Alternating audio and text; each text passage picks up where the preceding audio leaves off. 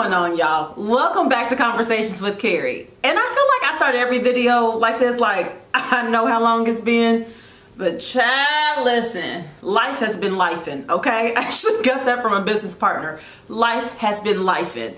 So you know what? It's just me, Jesus, and this weave, child. We just gonna keep riding it out, okay? But seriously, I am here today to talk to you about leadership. I wrote about this recently on my blog over on carrielee.com, so please go visit that, take a look. I'll put the link down below. And let's be clear, I'm not about to give you some LinkedIn version of like what leadership is. Nah, child, we about to have some real conversation because y'all know how I do.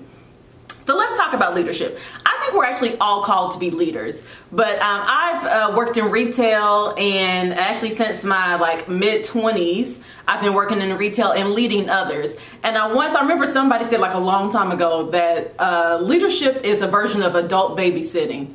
And child, whew, I almost want to pass out. That's very, very accurate, okay? Because sometimes we're like, listen, how do you even do anything? Because why am I having to follow up on everything? But I think about the different type of leaders that you know, many of you are, as well as I've been in the past. Sometimes we're leaders in our friend circle. Sometimes we're leaders in like a voluntary capacity. So maybe at church, or you know, in a community service group, or in a sports team. Of course, I mentioned like being related to work, but like leadership shows up in a lot of different ways. You know, there's so much to being a leader, and leader does have its like positive points. Like it's nothing like seeing somebody that you've been like training or developing, and they grow and they flourish and they do such great things, and they even surpass your talent, or they go beyond you.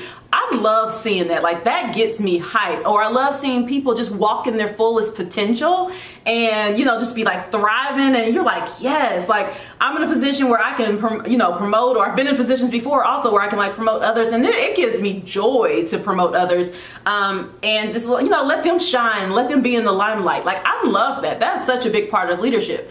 But as we know, that's not all of leadership. And oftentimes when it comes to being a leader, you develop and you grow stronger in your leadership by encountering trials.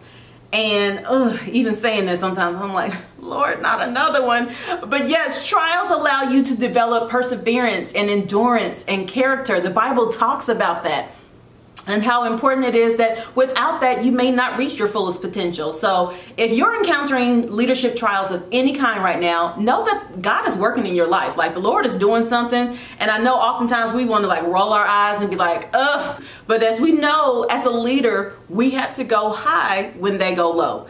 And we know Michelle Obama said it, but I'm talking about high, like heavenly high. Like Jesus Christ high on the throne interceding on my behalf high. Or I'm talking about you better be glad I know Jesus, because if you had met me a few years ago, I would have probably unleashed on you kind of high. Like I'm talking about like just rising above it all. And that's what's required in true leadership. You have to move beyond your emotions. You have to move beyond your anger. You have to move beyond your pride. Set all that aside and think about, okay, well, what am I doing for the greater good? Y'all already know I'm gonna take it to the word, okay? I've been studying King David, and I love King David. Like when I get to heaven, I'm just gonna be like, what you got to say? Actually, no, I'm gonna be somewhere praising the Lord, but still.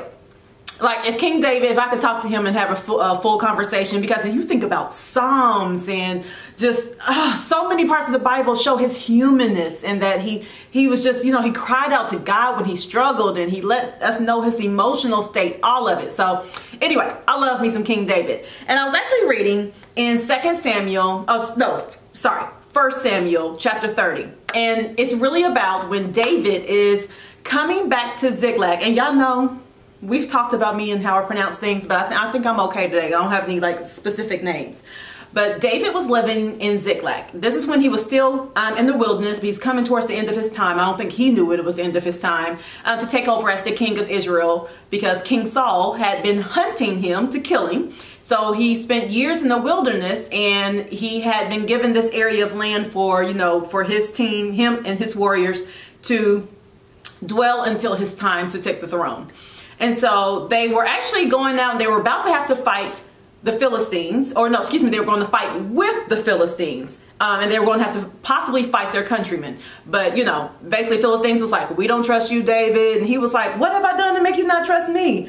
I mean, other than kill Goliath. You know, so he's like, cool, all right, bet. We just going to go on home. I'm going to take me and my men, my warriors. We're going to go on home. But when they get home, everything's gone. Like their wives, their children, their livestock, all their like wealth is gone, and the entire city was burned.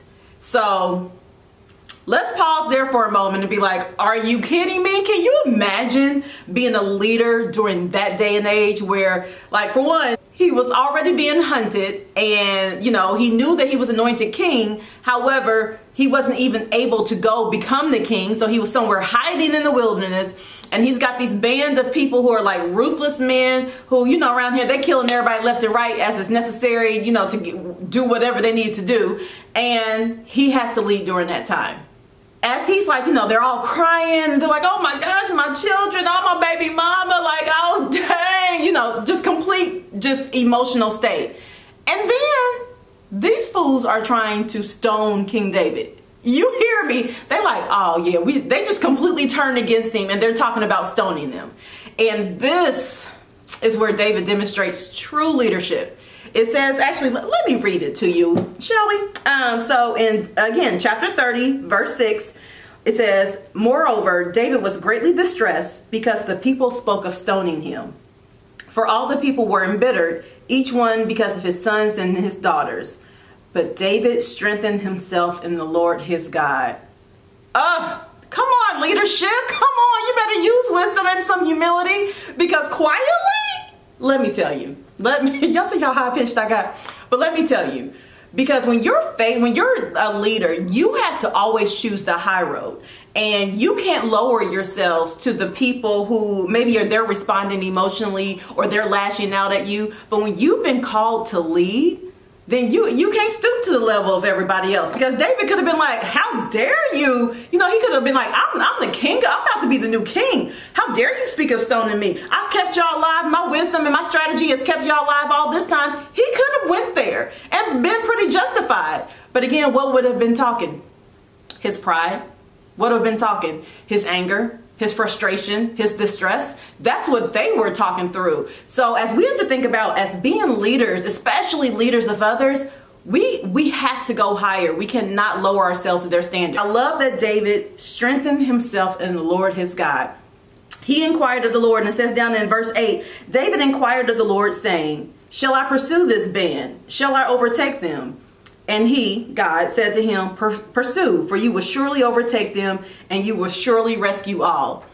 Like, I love that he sought the Lord, like, Lord, let me get permission from you first. Should I go and overtake them? Because y'all, David was a warrior. Let's not get it twisted. He's been a warrior from his youth. When he was out there shepherding the sheep and the bear and the lion came, and he was like, yeah, I grabbed him by his beard. Like, David is nobody's punk.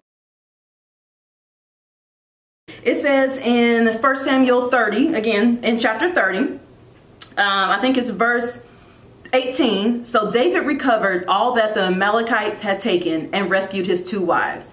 But nothing of theirs was missing, whether small or great, sons or daughters, spoil or anything that they had taken for themselves. David brought it all back. Like, God is such a restorer. Here his men were ready to kill him, and now he's like, okay, instead of me trying to prove to you why I know what I'm doing and I'm a great king, instead let me seek the Lord. Lord was like, yep, boom, go on and kill him. I'm going to give you the victory. And then he gets everything back. Everything back. Now he also got his 2 wives, and you know, just because the Bible mentions it doesn't mean it's a good thing. So, you know, we're going to talk about that another day. But he got everything back. I love this because, you know, it was a trial moment. It was you know, he had been in the wilderness all this time. So constantly he was building his endurance and his character, and it's moments like this where it's like, had he not dealt with that wilderness, had he not dealt with that issue, he might not have turned to the God at the time when he needed it most. And had he maybe done something else, like was like, oh, y'all thinking of stoning me, and pulled a sword out and was ready to get the slicing and dicing, everything could have been ruined, and they never would have got their family back, and they probably would, a lot of them would have died. So I love that he used his experience. He knew to seek the Lord. there's a lot of times that we want to respond emotionally, or we want to go with our gut response, but your gut response is not always the best response. If you're not listening to the Holy Spirit, and we have a helper, we have the Holy Spirit, the comforter living inside of us to be able to direct us. That was not present during the time. So the fact that he was like in a state of complete emotional distress, he was like, oh, I know where to go. I'm going to go to the source who has my help, who is my help, who will direct me on what to do. Listen, I get it. Being a leader is not easy. Like, you feel like the expectancy, and sometimes you just want to be, you want to be a little ratchet. You want to do some stuff you know you ain't got no business doing. But I'm telling you, when you spend time in your word, like, it will just naturally pour out of you. The word will pour out at a time where you're thinking, dang, the old Carrie would have said something totally different or reacted totally different to that situation. But no, when Lord is living inside of you, because he's got it taken care of, you don't have to worry, you don't have to fret. He saw you at this place. He saw this moment beforehand. He saw you before you were even born, or you were being formed in your mom's womb. Like, the Lord has all these plans set up for you. So if you're spending time with him, you're going to learn his character, and that's going to come out of you first. So it's going to be very easy to go high when they go low. So I ask that you are encouraged today, especially if you are a leader of others. Share this with somebody. I hope that they, or maybe you want, one day you want to be leading others. Know that this Bible, this word has everything that you need. And I'm talking about everything. Every situation that you can imagine you've encountered, it's in here some kind of way. And I love King David. If you have not studied him, please take the time to just dig into God's word and learn about King David. There's so much. He was just such a real, and he wasn't perfect. That's what I love about him as well. He was nobody's perfect. I think he was probably fine, though. I think King David was fine. But I want you to just really enjoy this word and enjoy what the Lord has to share. And I hope that you are encouraged. I hope that as you face different situations at work, or, you know, in your community service, whatever it may be, that you can really serve as a leader and go high when they go low. Take care.